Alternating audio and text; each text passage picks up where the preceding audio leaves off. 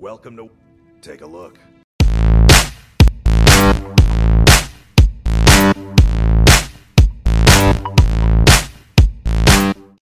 Greetings, viewers. Brad, proprietor of Barstool Entertainment, doing another Skyrim video. With potential Grand Theft Auto coming out in, I would say, a month if you are watching this video, I might be switching over to do some videos on that. Before that, I might be switching over to Valhalla. But I do have plenty of Skyrim footage to do here, and so I'm going to continue forward. This is the mission. You have to find the Horn of Jurgen Windcaller in order to progress in the main mission. And you have to go to the ruins of Ustengrav, which they're not that hard, but they can be potentially problematic. So let's get on with Ustengrav and finding the Horn of Jurgen Windcaller. You first come upon Ustengrav. If you haven't already found it while exploring, you're going to be attacked by bandits. And they're relatively easy to fight. You got to stay out of the magic user's range ability and try and close in. This is why damage magic or electrical shock is good in Skyrim. Put it on one of your weapons, at least your hand-to-hand combat weapon, because, yeah, you run into a lot of magic users, and even though their spells might not be doing a lot of damage, as you're trying to close in, if they're hitting you with ice, yeah, you're going to lose stamina, and they could actually really kill you, even if you have a lot of health. So, walk around Ustengrav too, and there's a lot of death bell which you can use. And you find a dead bandit. Don't take anything that isn't enchanted. If it's gold or something, take it. In this case, there's a treasure chest, and there's no urns, so let's get into Ustengrav here. And any tomb, you're going to find dead bodies, you're going to find Draugr, you're going to find skeletons. It's pretty much a given. So I like to go first person and sneak through as best as I can. And in this case, you come upon some bandits who are using mummies, or not mummies, undead, to mine the tomb. Feel free to grab a pick and help them out. I prefer not to sully myself with manual labor. There goes another one. Bah, weak-willed rabble. Even dead, they're almost useless.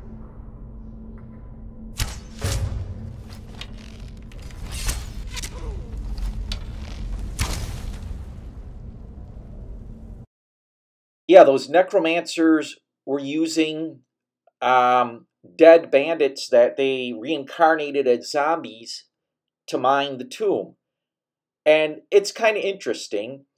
As you go through, you're going to want to, again, be very sneaky, because magic users, yeah, they can be problematic when they're firing off spells. Even low-level damage can build up.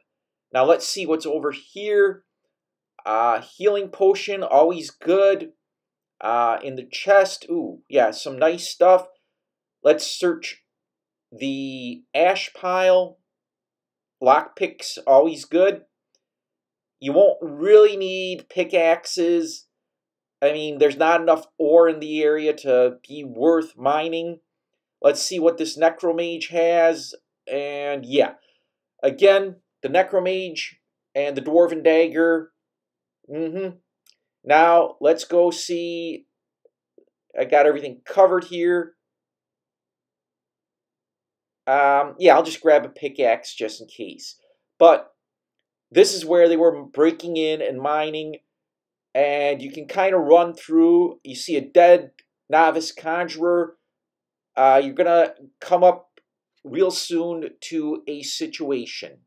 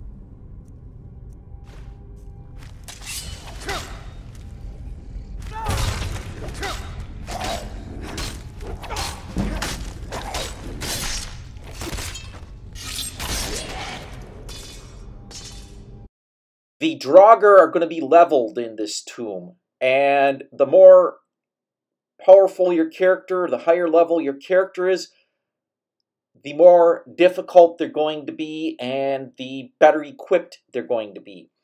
To be honest with you, the humans are probably the weakest thing you're going to fight in this tomb.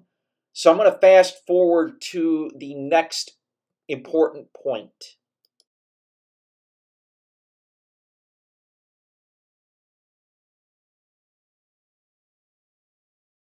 In this tomb, there's going to be some side rooms.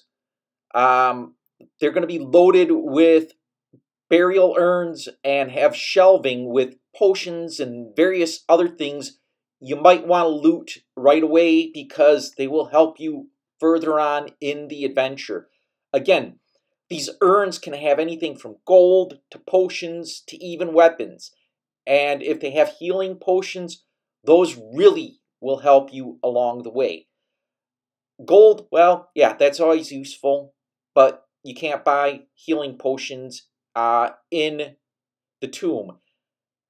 And let's see, there's this treasure chest, burial urn, yeah. Again, the potions are useful, but once you search out this side room, there is this other side room here, and you can kind of walk around and, again, empty the urns. I'm going to fast forward to another important part here.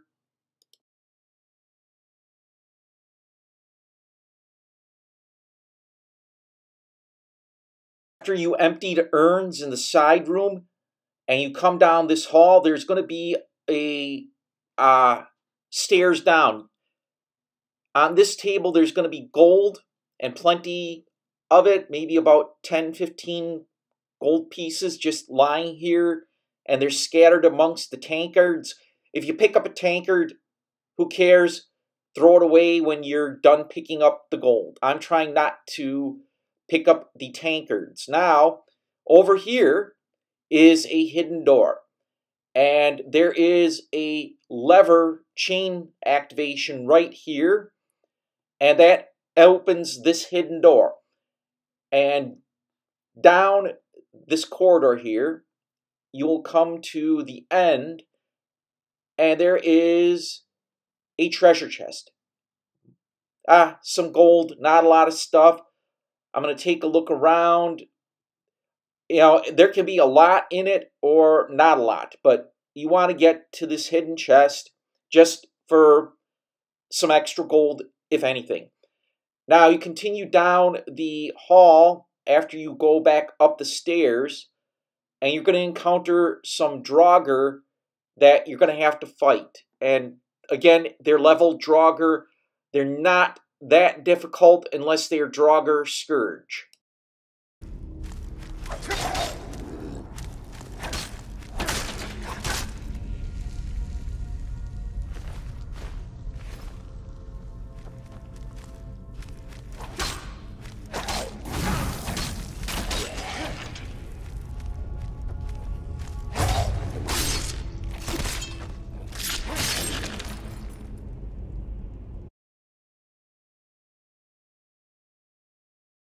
Come to this area which overlooks the gallery in which you fought the Draugr. You don't want to overlook these potions of minor healing and this draught of night or whatever it is, and in the chest, gold, empty soul gem, not very good. I'm going to dump the runed book in here. And what you're doing is you're crossing over the gallery in which you fought the Draugr. And you're going down to the next area, the Ustengrav depths. And yeah, if I can open the door here. I love the fact that the Series X, super short load times. It used to be like 10-15 seconds to load on the Xbox 360. Gotta love this. Now you come down to the Ustengrav depths, and it's very interesting because you're going to want to use the bow and want to sneak like I do, or you can play it however you want. But once you get here and you look, there's a Draugr, easy enough, take him down. But look at this. This is massive and expansive. And I'm going to fast forward until we get to the next encounter.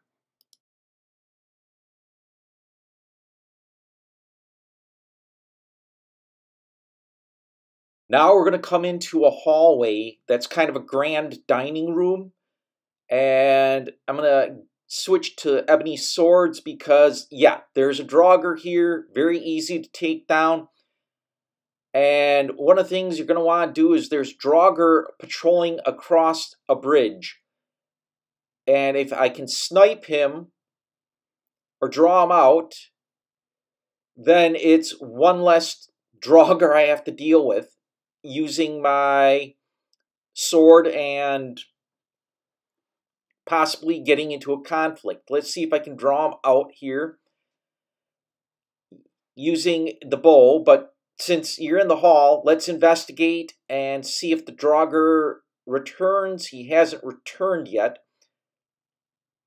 Again, I'm going to try and draw him out by firing the bow and clinking and making the arrow hit one of the walls.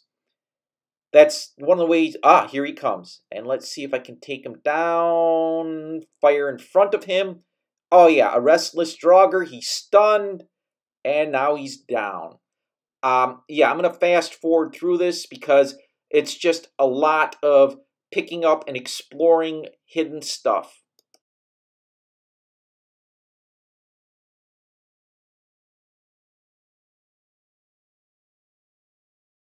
When you come upon a pool of oil on the floor, that's not a good thing. What you want to do is ignite it, and it'll draw out anyone potentially, how shall I say, hiding or trying to pop out and kill you. There's some Draugr here, and then there's this interesting kind of barred off room. I'm going to light candlelight, and I'm going to show you how to open this room here. Once I get my sword situation started out, you want to click this handle, and it's going to open the back gate. Now you got to open the front gate, and I'll show you where the other handle is.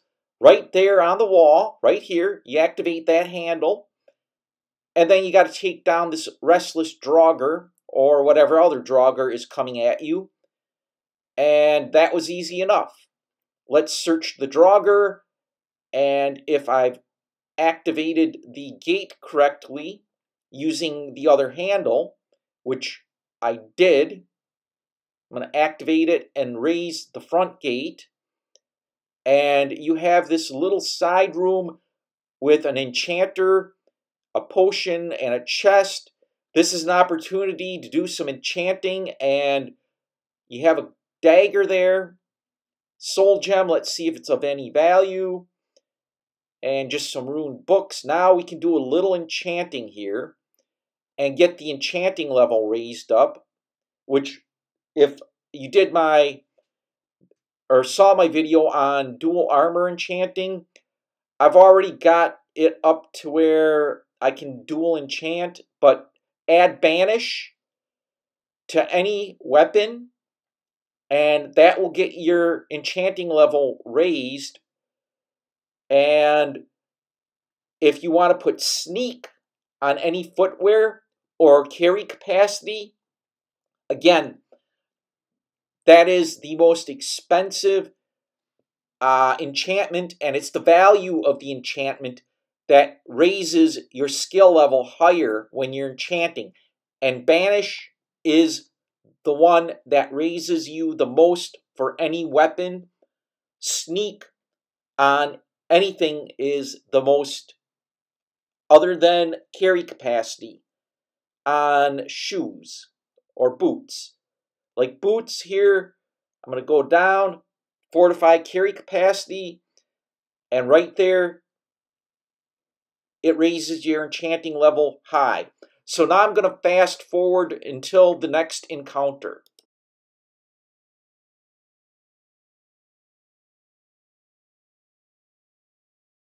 We're down on the main floor. You're going to encounter skeletons. They're relatively easy to fight.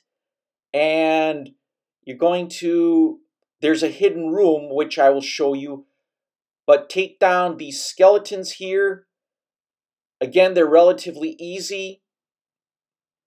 And yeah, there's some podiums here which should have had potions on them, but they got knocked off. And let's see. Yep, this one has a potion on it. It activates nothing, so don't worry. And look at this. Guy is trying to take me down. I'll just blast him, and there you go. There is a hidden room, and this guy up here is pissing me off somewhere. But I'll show you where the hidden room is and some other really fascinating stuff in this dungeon. Once I take care of this guy, and boom, he's down. And I'm going to fast forward to show you where the hidden room is.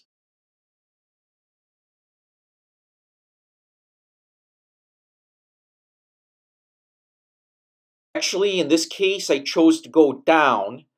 And so when you go down into the depths, you wind up, there is a word wall. And that word wall is going to give you a dragon word. I forgot what it activates, so let's see what happens here. Word of power, fade, become ethereal. That's actually a really good thing to use when you're jumping off of mountains. Now you go to this waterfall, and behind this waterfall is a treasure chest.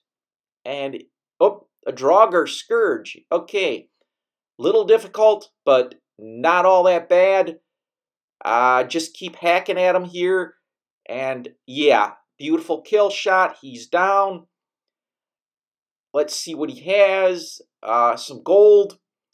And now you have a glass sword. And what's in this? Ooh, not bad. Iron arrows suck. You come out from beyond or behind this waterfall.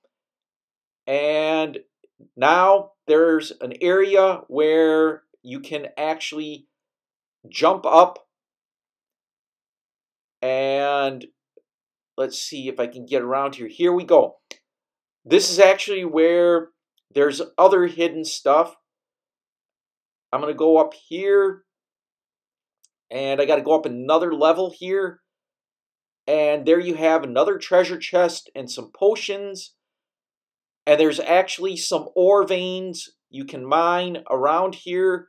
Ooh, ebony mace. Forget the leather helmet.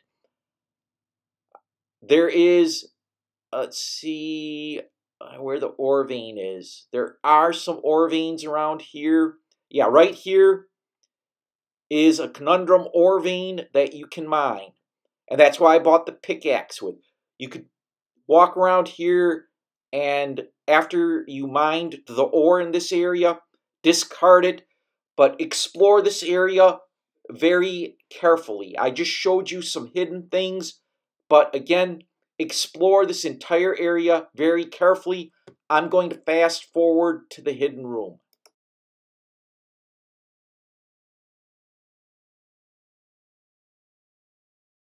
In order to get to the hidden room, you're going to need Whirlwind Sprint.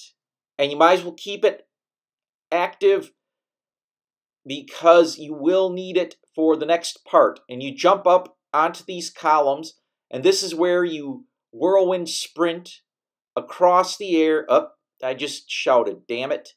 Forgot to activate Whirlwind Sprint. I gotta let this timer go down. And if you try and jump, you're gonna, this makes it, okay. Now you're gonna need Whirlwind Sprint. Once you get to the edge here, you point yourself at that column. You get yourself lined up here properly. And again, you're gonna want Whirlwind Sprint. And you jump across here, turn around, let your Thuum energy regenerate. It takes a little time, and yeah, I think there's a stone you can find that will allow Thuum energy to regenerate quicker, or an amulet. And you Whirlwind Sprint here, you get up here, and then you walk across normally here, and there is this hidden room with a Draugr and a treasure chest. Sometimes it's not even worth doing, but there is the hidden room. I'm going to fast forward to the next major event.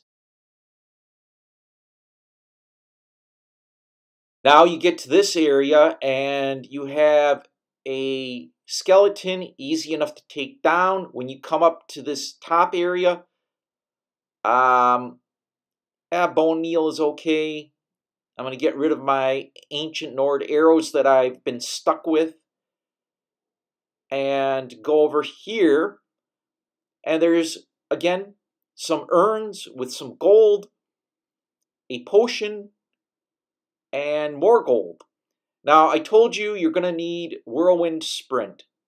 That is what you use in this next, how shall I say, puzzle. You got to run past these pillars, and as the doors open, you can't, you got to run past the pillars, the doors are going to open, and just as you get to the last pillar, you hit Whirlwind Sprint, and you will go through all those open doors. So let's see, get lined up here. And I did it wrong. It sucks. You gotta run as fast as you can, and then hit Whirlwind Sprint. Nope. I'm gonna screw around here a little bit. Start running and running and running, and Whirlwind Sprint, and you're through.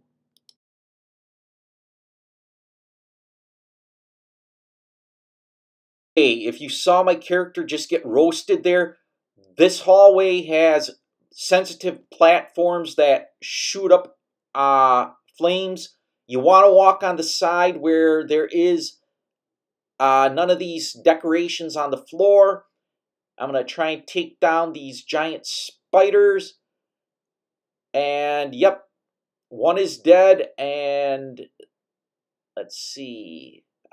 This is going to be difficult. I'll see if I can, not get a good shot here. And yeah, let's see. Yep, got that one dead. There's going to be a larger one attacking you eventually, so I'm arming up with swords and running across these hopefully non-active fire shooting buttons, and here we go. And my arrow, I want that back. And yep, on this one I want, nope, no arrow. Yeah, let's see. Yeah, there's the giant frostbite spider. Take her down. If there's an egg sac, take a spider egg. Good for alchemy ingredients. A little gold there. Yeah, I'm just going to fast forward through to the next encounter.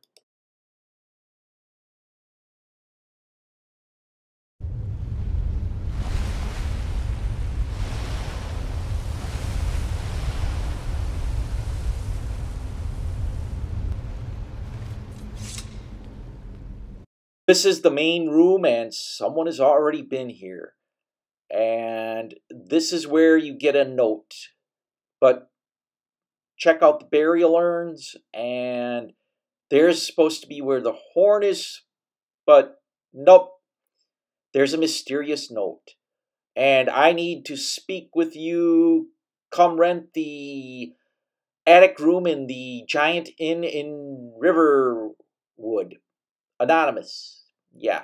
Well, we will all know it's Delphi at some point. So she's taking care of these Draugr, and then the main, how shall we say, boss chest. She hasn't taken anything from it. There's nothing around here worth taking. I'm just working around exploring. Again, you want to explore around every nook and cranny in Skyrim because they usually hide some stuff. And it's worth it. Now, before you move on, I'm going to go to first person view. Check out this urn.